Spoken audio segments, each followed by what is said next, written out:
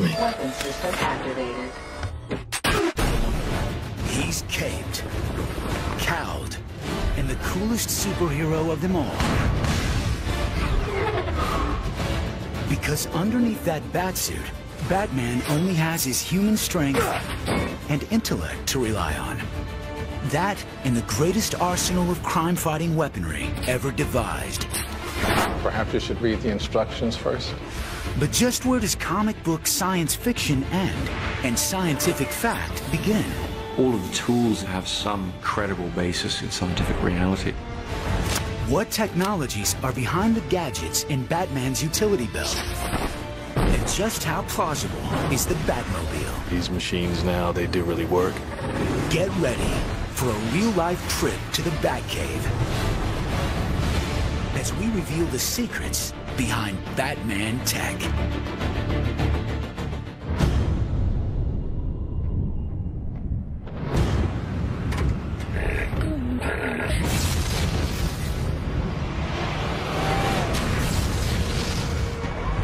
His name is known to comic book fans and film-going audiences around the world. I'm Batman. But Batman isn't just your average, everyday crime-fighting superhero. Taste of your own medicine, Doctor. He's also a multi-billionaire who can afford to outfit himself with the very latest in high-tech wizardry. The technology of Batman is important to the character because he doesn't have superpowers, and so the technology he employs, which he's able to finance through his great wealth and through his company, give him the advantage that he needs to fight crime. Batman invents out of necessity. Problem with the graphite, sir. The next 10,000 will be up to specifications. When he finds something that's lacking in his arsenal of technology, he'll go out and try to find a solution for it. So, in a certain sense, you could say it's limitless. Since his very first appearance in the pages of Detective Comics, Batman has used the iconography of a bat to strike fear into the hearts of Gotham City's most notorious arch-criminals. Where are you? Here. But unlike many other superheroes who have gene-altered gifts or possess out-of-this-world superpowers, Batman must rely on science to give him an edge over his enemies. Well, he has to use technology in order to solve crimes and capture criminals. Other superheroes just use their superpowers. Batman relied on skill and technical knowledge. Now, you couldn't really grow up to be Superman, but if you're really cool and really dedicated and really focused, you could become the Batman. Bruce Wayne, of course, is a billionaire. He can have the cutting-edge technology he wants. Doesn't matter what kind of materials he wants to buy. And he's got the best people in the world working for him. Well, what is it today? One of the great things about Batman is that he has access to Lucius Fox and his department where they come up with all these amazing gadgets. Here we are. Kevlar utility harness, gas-powered magnetic grapple gun, the 350-pound test monofilament. As envisioned by comic book creator Bob Kane in 1939, Batman was originally more of a super sleuth than a superhero. In fact, his first crime-fighting gadgets were not much more sophisticated than standard lockpicks, passkeys, and an occasional glass cutter. He was always on the cutting edge, but, you know, picks and cutters were probably the cutting edge in 1939. Much of the early stories, it was really the technology of convenience. It was what people knew. Comic books were written for kids in the early days. They assumed the audience was 10 to 12 years old at best, and they weren't worried about addressing the technology of the time because they didn't figure the kids understood the technology at the time. There were smoke pellets, gas bombs, things along those lines enabled to disable or confuse. These are the traditional weapons that Batman's able to pull out in order to achieve what he needs to achieve. But there was one weapon Batman refused to carry for nearly all of his crime-fighting history: a gun. He didn't carry a gun for very long because somebody quickly realized it was contrary to who and what he was. Here's a character whose parents had been killed by guns. A gun was anathema to him. It was something he really didn't want to touch. It was what had made him who he was. And it's much more heroic to solve the problem without simply being able to shoot the villain than having to use your wits and your other abilities. Instead of packing heat, Bruce Wayne relied on other, more innovative crime-fighting methods. Methods that became increasingly sophisticated over the years. In 1940, for example, Batman used infrared night vision goggles, a technology being developed at the time by the U.S. Navy. Night vision is heat vision, is literally what it is. If you think about light, everyone's familiar with the spectrum of the rainbow, the red, yellow, green, blue. There's also different spectrums that we can't see. And infrared is what we refer to when we're talking about the type of radiation you get from heat. So any hot body will emit this type of radiation, and you can design cameras to detect it. And so night vision is basically looking at that wavelength of light. Batman has lots of gadgets, but Batman's great thing was that many of them are all small enough to fit in his utility belt. And making things small can be a challenge, but it's not technologically impossible, and that's driving a lot of technology these days, is how can we make things smaller and smaller and still function the way we want them to. One early gadget Batman had in his utility belt was a miniature camera. The device was inspired by the ones actually being used by spies in the years prior to Batman's debut. Clandestine photography goes back into the 1930s with the commercial Minox camera. This was a camera that was invented in 1934 by a Latvian engineer by the name of Walter Zapp. His idea for the camera was a camera that could be held in one hand. But if you're not very dexterous with this camera, it does take two hands to cycle the film. In the commercial world, that's not an issue. But in our world, that draws attention, and we don't like that. Our challenge is to make a camera that can be easily concealed in one hand, small enough that it can be easily palmed. We want to be able to easily manipulate it with one hand, and while we're at it, we're CIA, we're always going to try to process improve. We're going to make ours take twice as many shots. This is the camera that did it. This is the agency's first sub-miniature document copy camera. A camera like this is like one Batman might have in his utility belt. In the late 1940s and early 50s, as the world entered the atomic age, Batman's use of real science literally rocketed into the realm of science fiction. In the 50s, a lot of the fiction was very science fiction based. So, you know, Batman had ray guns. They flew in spaceships and things like that. It was just reflective of the times. In Batman number 109, the Caped Crusader used a heat ray to detonate explosives floating in Gotham City Harbor. It seemed far-fetched at the time, and was. But believe it or not, the U.S. military is currently working on just such a device to add to its arsenal. A heat ray is a low-frequency infrared kind of light, and the Army today is developing weapons based on heat rays, much like the one that Batman used. Called the Active Denial System, this non-lethal weapon directs high-frequency microwaves over distances up to 550 yards. Roger, I'm ready for a 100% shot, 3 seconds on the CLT. Its heat ray is about as hot as a light bulb and can penetrate the clothing of aggressors without seriously harming them.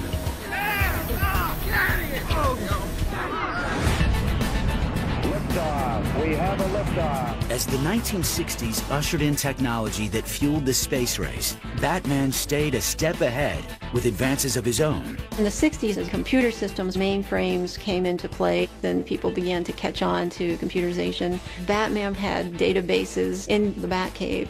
The first visible manifestation I saw of what a computer could be was the use of that technology on Batman. I think that was true probably for millions of kids. And maybe I was inclined to be a technology geek and learn how to do the programming in the early years because of it. By the time the 90s came around, his computer systems were so sophisticated that he could tap into the law enforcement networks and keep on top of crime. In today's world of GPS and cellular communications, the line between science fiction and science fact is getting thinner than ever. You want his science to be based upon something that is real technology as well, so therefore it doesn't break the conceit that you can be Batman and Batman can exist in our world. In movie incarnations like Batman Begins and The Dark Knight, Batman's weapons and gadgets have to stand up to ever-increasing scrutiny from audiences. All of the tools that he uses, therefore, have to have some credible basis in scientific reality. We really wanted to sort of address from the point of view of, yes, if you had limitless financial resources, could you focus that and apply that to creating some very extraordinary, useful crime-fighting techniques? In the Chris Nolan vision of Batman, everything has what I call a hyper-reality basis to it. So in the area of technology, Bruce Wayne and Batman would always take things and convert them from what we today would think is part of the real world. But as Batman's arsenal must meet the demands of 21st century technology, so too must his basic equipment, and that includes the most sensational suit ever worn by a caped crime fighter. Guy dresses up like a bat clearly has issues. It's the costume that transformed Bruce Wayne, would-be crime fighter, into an icon of heroism, justice, and strength. The Batsuit. The Batsuit has been a key part of its owner's mystique from the very beginning, but it wasn't always a source of protection.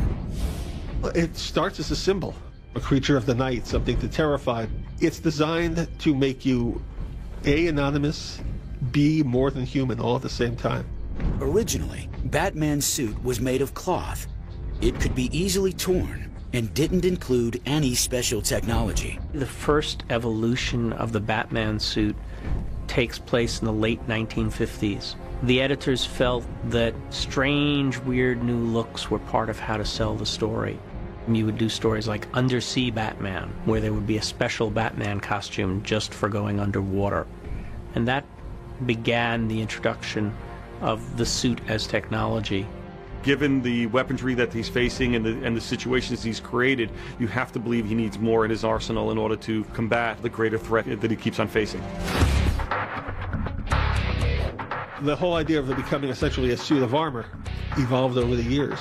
The inspiration for some of the technology of the Batsuit was almost accidental. When DC artists added a yellow circle to the suit, one that looked like a bullseye, writers were inspired to add a new aspect to the outfit. When they started addressing the question of it being a bullseye, they took that opportunity to go, well, yeah, okay, then it is a bullseye. He wears Kevlar behind that section of the costume, hoping that criminals will actually fire at that, and it's bulletproof. Well, once you start doing that, the next logical question is, well, if you're going to wear Kevlar there, why aren't you wearing Kevlar under the entire costume? Kevlar bi-weave, reinforced joints. Tear-resistant. This sucker will stop a knife. Bulletproof. Anything but a straight shot. Kevlar's cool. It's 5 times stronger than steel, and when woven in layers, like 3 to 7 layers, it will protect the body. Developed by DuPont in 1965, Kevlar material gets its life-saving properties from the unique way its synthetic fibers are woven. In Kevlar, you have a bunch of fibers that are interweaved with each other, and so as they get hit, they actually stretch. The individual threads are fighting against each other, and it can resist very large impacts and high-speed bullets without actually breaking. So if you have a suit made of Kevlar, and you want to know how close you can be to someone who's shooting at you, interesting question is less the range than the actual size of the bullet and the speed. And Kevlar vests can cover a wide range, and most, hand pistols and even some shotguns, Batman would be very safe against, even up at close range. In The Dark Knight, Batman's Kevlar suit gets an upgrade to the next level in defensive gear. I've been looking for the story reasons for redesigning the suit, and then it occurred to me it's actually very simple. We just would have it be the real reason we did redesign it, which is he wants to be able to move faster and more flexibly. That's what we put into the story. Hardened Kevlar plates over titanium-dipped tri-weave fibers for flexibility. It'll be lighter, faster, more agile. Perhaps you should read the instructions first. We collected together, read about and looked at all these sort of Under Armour suits, what the Army used. So we just set about redesigning the suit. We see that it's made up of much more facets, like a suit of armor. The separate plates of armor of the new Batsuit are anchored on an elastic mesh. It's 110 components to this suit. we decided that smaller armoured plates would allow a crumple zone between those armoured plates and allow him more movement. The Batsuit's flexible, armor-plated design parallels an actual technology called ceramic armor, made by companies like Ceradyne Incorporated in Costa Mesa, California. Their ceramic plating has the resistance of steel, the material that's long been used to stop bullets. But ceramic plating is 70% lighter. To stop the bullet, you have to break the bullet. Therefore, you need something that is harder than the bullet. The lightest weight, hardest material known to man for these types of applications is known as boron carbide. Boron carbide is a black crystalline powder. When heated to extreme temperatures and formed into ceramic plating, it becomes nearly as hard as diamonds. So where you are right now are in the hot pressing area. This is where we take a powder and we make it into the lightest, hardest material known to man. Transforming the particles into armor begins by pouring the powder into forms and then compressing the material. The armor molds are then put into a hot press. And behind me, you can see the hot presses. These are induction heated, and they operate at temperatures close to 4,000 degrees Fahrenheit. The plates are then cooled, but they're not safe to be used as armor yet. In certain high impact, ceramic armor plating still will shatter. But that's actually a benefit because it really dissipates the energy into the shattering of the material instead of your body. But shards of shattered ceramic plating can still be deadly if they enter the body. To prevent this lethal possibility, a special resin is fused to the back of each piece of armor to catch the broken shards. The final step is we have to put out an outer layer. The outer layer is called the spall shield.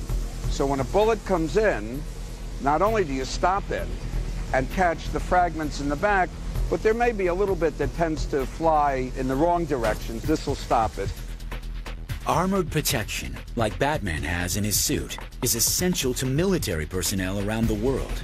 As shown in this video, taken by an enemy sniper, ceramic plating can be a soldier's best defense when under attack. The shot was aimed at the soldier's heart, but he survived thanks to his body armor. Development of the Ceradyne armor has resulted in thousands of lives being saved. You can hold the muzzle up against a guy's chest and pull the trigger, and we'll stop that bullet. For my opinion, you need to lighten up. Batman can not only take a bullet, he can also literally take the heat. Thanks to the fact that his suit is made of the real fireproof material known as Nomex. Nomex is used in firefighters' uniforms. Welders can wear it. Racing car drivers can wear it. Anyone who's at chance of being near a high flame situation or an explosion. When exposed to flame, regular cotton fabric ignites instantly. But clothing made of Nomex doesn't burn. It doesn't catch on fire, it doesn't melt, and it doesn't do any of the horrible things you think of when you're in fire, so that you can withstand fires for minutes without melting, burning, or igniting. Nomex is a fiber with built-in flame resistance. When exposed to intense heat, the fibers carbonize and become thicker, creating a protective barrier between the suit and a person's skin. Batman can basically walk through flames with this material, and the only thing he'll feel really is the heat. And if Batman rolls and falls and gets the fire out within a few minutes, he's certainly going to be fine. One of the essential parts of any superhero's suit is his cape, and Batman is no exception. But his cape benefits from a blend of real-life tech and the type only found in the labs of Wayne Enterprises. Do you have any lightweight fabrics? You know, I think I have just the thing. It's called memory cloth. Notice anything? Molecules realign, becomes rigid. What kind of shapes can you make? Can be tailored to fit in any structure based on a rigid skeleton. On first glance, the fantastic fabric seems like, well, a fabrication. But surprisingly, scientists say material with memory is in the works, and someday, items like Batman's amazing cape may become solid objects with the help of magnetism. One that's been under active development is something called magnetorheological fluids. You have a fluid with little particles in it that when you apply magnetic fields, they all line up and they become very, very stiff. The problem is the amount they move is very small. So you would need a lot of them to have any sort of effect on your cloth. But it is not something that's technologically impossible. It's just something we haven't figured out how to do completely yet. Okay, so let's say Batman's cape can harden into a wing. That doesn't mean he can automatically conquer the challenges of flight. Even real bats have difficulty accomplishing the feat. Bats are not very effective flyers. They're excellent gliders. The energetics involved in bat flight is really quite high. They're not particularly graceful. But Batman's method of flight doesn't involve the flapping motions used by real bats. If you look at the Batman films closely, you will find that he starts from a high location and gets to a low altitude through the use of his cape.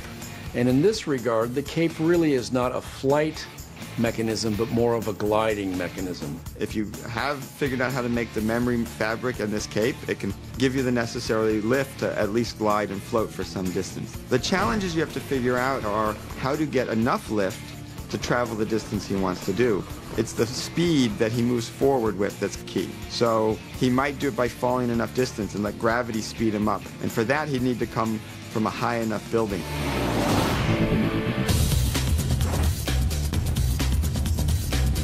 Believe it or not, people can actually glide like the Caped Crusader. In our world, we may not have Batman's transforming cape, but we do have something similar: wingsuits. The way this thing works is there's a slit right here. Air goes in the arms and fills up the suit. Actually, this whole entire suit is one big wing. The whole entire thing fills up with air, and that's kind of what helps you fly. You're not just controlled falling anymore. So a wingsuit works basically the same way that we expect Batman's cape to work. You have the fabric shaped between your arms and your body and your legs in a way that gives you an airfoil type effect, a wing-like effect that generates lift as you move forward through the air. But if you look at the way they use wingsuits, you can tell that there's some dangers there in terms of the way Batman uses his cape, is most of the people using a wingsuit also have a parachute for the last bit to get them down to the ground safely. Of course, not all of Batman's technological tricks are in his suit. For others, you have to look closer. Inside the most mysterious and versatile toolbox in superhero history, the utility belt.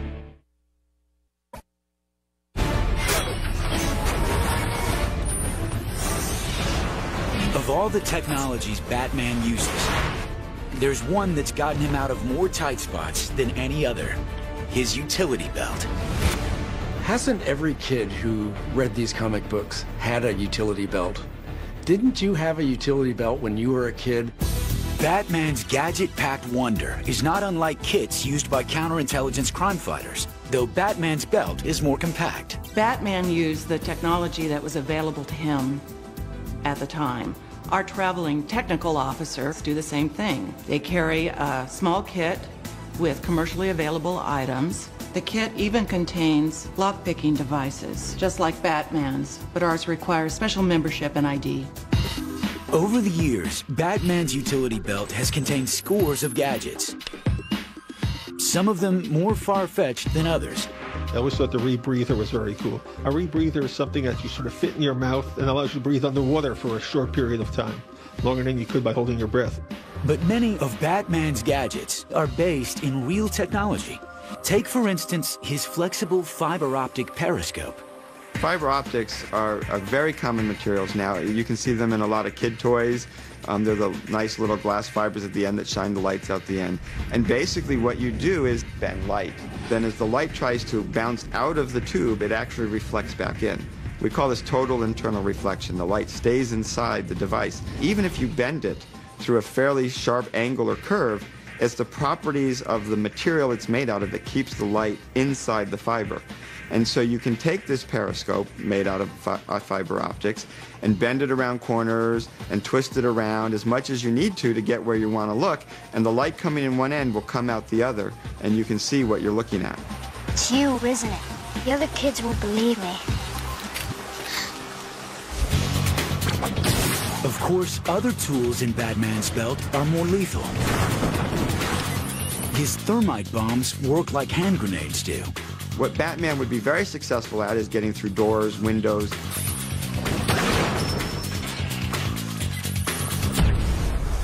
A more unusual weapon is Batman's signature Batarang, the Dark Knight's version of a boomerang. The Batarang was always my favorite. I always thought that was the coolest. Every kid in their own home is sitting there trying to build their own Batarang and see if they work. Each arm of a real boomerang is contoured like an airplane wing. When thrown, the rotating airfoils help give the device lift, similar to the way propellers lift a helicopter. A boomerang circles back to its launching point due to gyroscopic precession, a phenomenon that causes a spinning object to maintain its axis and direction as it rotates. Some of Batman's Batarangs have similar aerodynamics, but others, outfitted with cumbersome items like flashbulbs, cameras, police whistles, and bombs, might have more trouble getting off the ground. In Batman Begins, the Batarang was entirely reconceptualized as a martial arts style throwing star. The Batarang was a very early piece of equipment of Batman's, and we felt it was very important to sort of make that part of his belt. But it had to be a very high-tech version of it, so it's smaller, but it's still a pretty lethal weapon. What bats? Most away? That's frightened me. This time my enemies shared my dread. But the most famous use of the Batarang in the comics is as a grappling tool, a device that has now evolved into a grappling gun. And like many others, this technology is anchored solidly in science. To have the grappling hook reach the top of the building, this is relatively easy. You're not looking at, I think, anything more powerful than some very simple spring-loaded guns, air guns, compressor things that you could easily imagine in the size of the handgun. Batman's grappling system also packs enough power to lift the Dark Knight off the ground and into the air in mere seconds. That much liftoff would take a powerful motorized mechanism, one that factors in both Batman's weight and speed of travel. If you look in the movie and estimate the speeds he's going up, you're looking at a power that's around 5,000 watts. To put that in perspective, typical light bulbs are 60 or 100 watts, so you're talking, maybe 50 times the power in a standard light bulb. That might sound like a lot, but it's not too bad. You can actually generate that power, and in fact, people have made devices that can pull people up. One of those devices is the Atlas-powered rope ascender, used by the U.S. Army. The Atlas is really similar in a lot of ways to what Batman's using right out of the comic book or the movies. The system is designed to pull a very large load up a rope extremely quickly. It's great for rapid escape, search and rescue, all sorts of things that Batman's actually doing.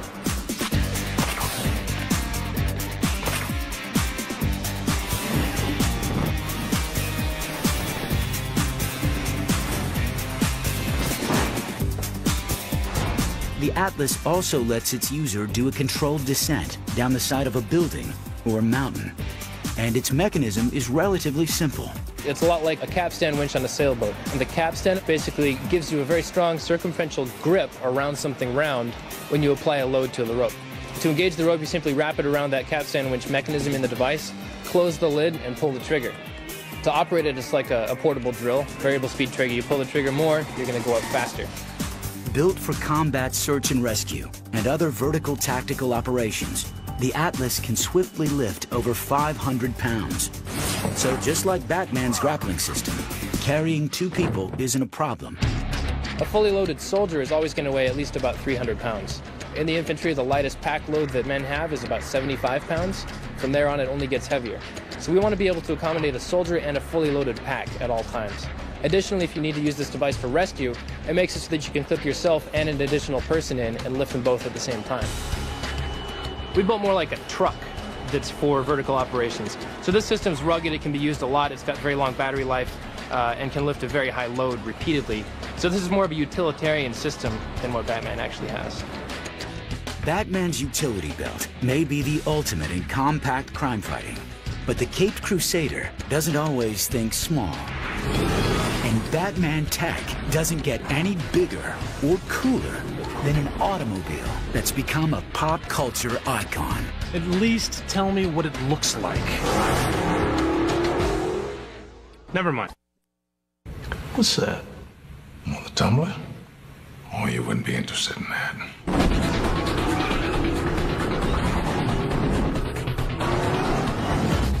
Since 1941, Batman has cruised the streets of Gotham City in a car that pays flashy tribute to his nocturnal namesake.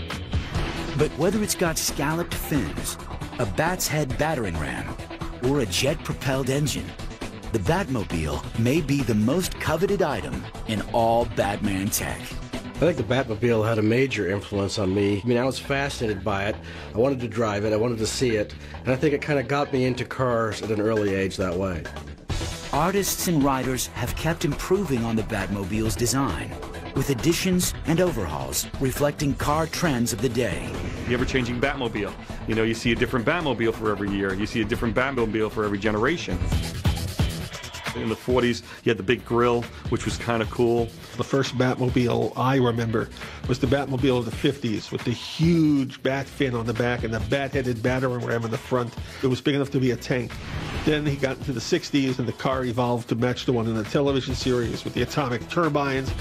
Then in the early 70s, it became a sports car. I always thought that was the coolest.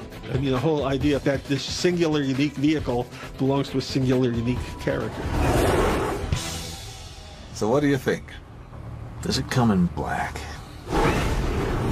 As Batman's enemies got tougher, so did his car. Make a color? It's a black tank. And no retooling of the Batmobile was more radical than the one showcased in Batman Begins. Hold on. Director Christopher Nolan and designer Nathan Crowley set out to create a 21st century ride. One whose practicality and power would help set the tone for the entire film. The purpose of redesigning the Batmobile, which we call the Tumbler, was to have it have capabilities that we felt a crime fighter would need to have in the modern day. The Tumbler, that was the first thing we designed, because I felt that if we could show the studio what the Batmobile was in our world, they'd get a handle on what everything else would be. Action! I felt that we needed a new contemporary approach in order to believe in the utility of this vehicle. So what I proposed was a cross between a Lamborghini and a Humvee, something that would have the presence of almost a tank-like vehicle, but also with the speed and grace of a sports car. She was built as a bridging vehicle. During combat, 2 of these would jump over a river towing cables. So by definition, it needed to have a jet engine in it to allow it to jump over rivers or whatever in order to take the equipment across. It needed to have armor to protect it from taking hits. Also has the ability to drive in a stealth mode with an engine that's incredibly quiet, so it can sort of disappear into the environment. I lost him. We lost Virgil. It's a pretty cool piece of equipment. The Tumbler seems surprisingly realistic, but how much of it would actually work? Let's start with the aerodynamics. In spite of its weight of about 5,000 pounds, the Tumbler can achieve impressive speed. The Tumbler is a big, bulky, tank-like machine, but probably can go about 120, 130 miles an hour. Credit goes to its surprisingly sleek design. Just as airplane flaps generate lift to make a plane go up, the Tumbler uses flaps to push the vehicle down and achieve greater velocity. The theory behind it is that it's got all these little aerofoils on the outside that all make tiny little wings. Instead of having one big as an aircraft. The other key aerodynamic element, surprisingly, is the airflow under the car. And this is actually what racing cars use. If you can design that air under the car to go significantly faster than the air on the top of the car, you get low pressure under the car, and the high pressure on top pushes you down on the ground. So if you want to understand how the Tumbler gains stability by having the air blow underneath it, you can just take a piece of paper You can generate high pressure on top and a low pressure underneath by blowing under the paper, and the paper will be forced down. Speed is one thing, but how does something as large as the Tumbler manage to maneuver so well? Weight does have a great effect on maneuverability. You have all this mass you have to move around. It's transmitted through the wheels and tires to the road. Really got to hand it to the designers, automotive-wise. It's quite a feat of engineering. They seem to have each wheel is kind of balanced out by itself without an axle running across the middle. Both wheels are totally independent, so one wheel can actually stop and the other wheel can rotate so the thing turns right on a dime. And it can do that at any speed. That's what's so amazing about it. I gotta get me one of those. The Tumbler is designed to get some of its momentum from a jet-powered engine. Another detail rooted in reality. Jet-powered cars have been used to set land speed records, and they've even made brief trips into the consumer world. They've tried to use jet engines in cars throughout history. 1963, Chrysler introduced the turbine car. 50 models they made had a jet engine in it. They only gave them to about 200 customers for 3 months each. It was a very experimental program. Most people who drove it loved it. Unfortunately, the car wasn't great on gas mileage. It's a very complicated car, and it kind of died a few years later. Over here on the throttle, flip that open and throttle up. This will boost you into a rampless jump. Right now! On screen, the Tumbler can also make unassisted or rampless jumps. If it comes off perfectly parallel to the ground, it's always going to fall a little bit. And so if it's jumping to something that's a little bit lower, it's okay. If it wants to jump to something at the same height or higher, it needs some form of lift, or it needs to come off at a slight angle. The way you could do this is imagine a little bit of a wheelie as you take off. You don't actually need a ramp to get a little bit of vertical velocity, especially since you've got the jet engine on the back to give you that extra thrust. You just get the front end of the car up a little bit, fire your jet engine, and now you're going off at an angle.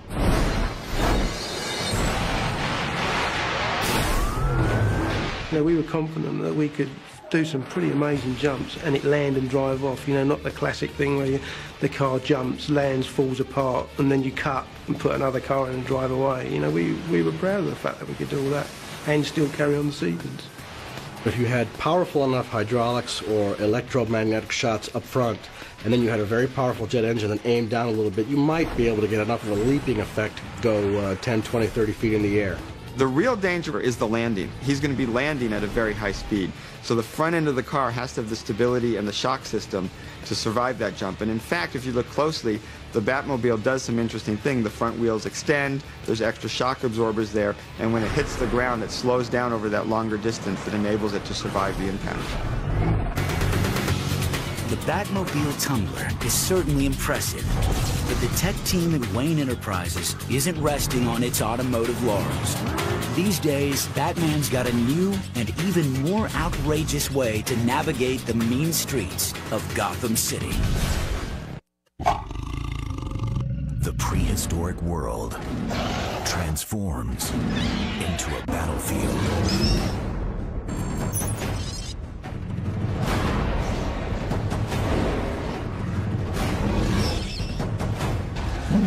In this place, there's only one rule: survive. Jurassic Fight Club, a new series, premieres July 29th at 9, only on History. Will you be wanting the Bat Pod, sir? In the middle of the day, Alfred? Not very subtle. The Lamborghini, then. Much more subtle. Over the years, Batman has used his technological know-how to create countless vehicles to help him fight enemies like the Joker. He's had bat planes, bat boats, bat copters, and even a vehicle that could go from the air to under the sea. 3 years after Batman Begins, its sequel, The Dark Knight, pushed Batman tech even further. One of the joys of working on a character who's been around for thousands of stories is you have to continually ask, how do I top this? The answer? The Batpod, a bold new vehicle that's part motorcycle and part lethal weapon. It's something which looks like some crazy Vikings idea of a customized motorbike. It looks formidable, and like everything with the movie, it works. It looks raw and it looks very extreme. It looks really powerful and dangerous. So I think that is it's sort of the bad boy, you know?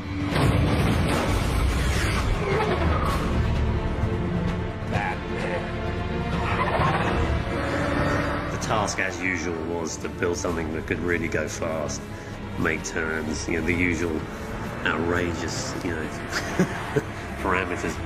It really had to belong to the same family as the Batmobile, so that's where we started. I hesitate to even call this a motorcycle just because it's so different from the way a motorcycle typically handles. I mean, there isn't really a seat. You're lying down on your belly and your legs are splayed apart 3.5 feet. Riding the Batpod in a practically prone position gives the Dark Knight an aerodynamic edge. The low-profile technique is frequently used by professional racers. Grand Prix motorcycle racers, whenever they get a chance, whenever they're on a straightaway, they duck down and they make themselves as small as possible, and it's that aerodynamic drag they're trying to eliminate. When Batman is down on the Batpod in that position, he's eliminating drag, and he's a lot less exposed, and he's also lowering the center of gravity, so he has more control over the vehicle. The Batpod weighs about 700 pounds. Because it's so large, controlling the bike takes extra skill, including the use of special handlebars, which act as arm shields. The steering of it was totally unconventional. He had these big cowls that came around his arms that he was more from his shoulder, actually, that he steered. Well, you want to use more of your body weight to turn a bike, and on this, I think that if you're not just using your arms and your hands placed on the handlebar, but you've got this action so that you're in these arm shields that help you sort of lean the bike in, that's going to help you maneuver it. So that you're really forced to use your body weight to control it as opposed to just arms, because you'd have to be Arnold Schwarzenegger in order to be able to turn that kind of tire on a motorcycle. Besides the way it's steered, the Batpod is also unique in the way it's propelled. Well, the thing that strikes me the most about this is that where you would expect the motor to be, it doesn't exist. It's not in the middle of the bike. A standard motorcycle has a single engine in the center of the vehicle.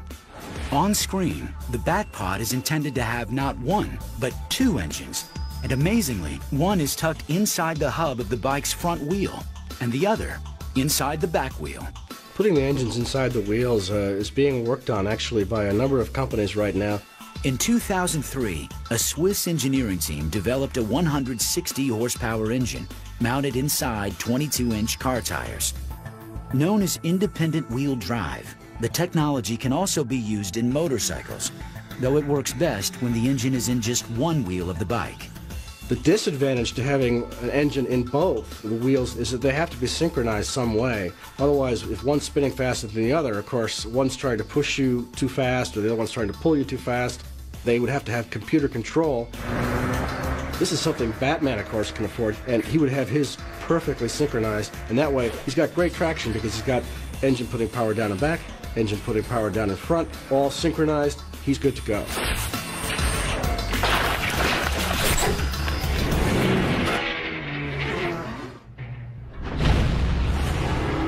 Today, thanks to scientists and engineers who've been inspired by the gadgets in the Dark Knight's world, Batman's technology is no longer just fantasy.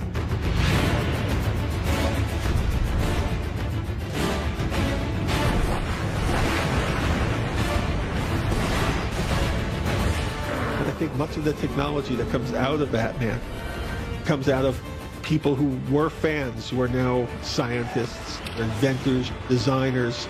If you're a kid watching this stuff or reading about it, it makes you want to go out there and try to make things yourself. It's a seamless loop. The changes in the real world inspire the writers, and the writers and the artists in turn inspire the scientists and the engineers to dream. I've seen now what I have to become to stop men like him. From high-speed Batmobiles to fast-flying Batarang blades, and from armor-plated batsuits to supercharged grappling guns, Batman has set the standard for superhero tech.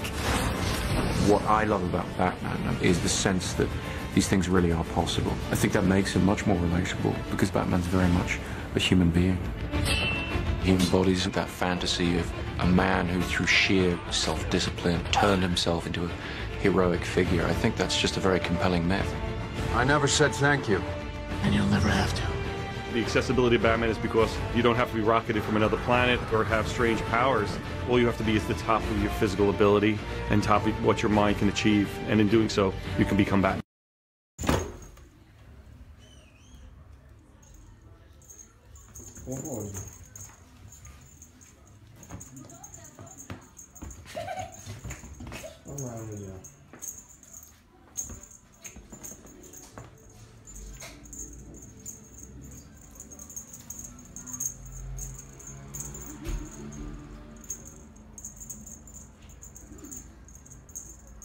Nie, to już nie fajnie tak było, machanie przy niczym.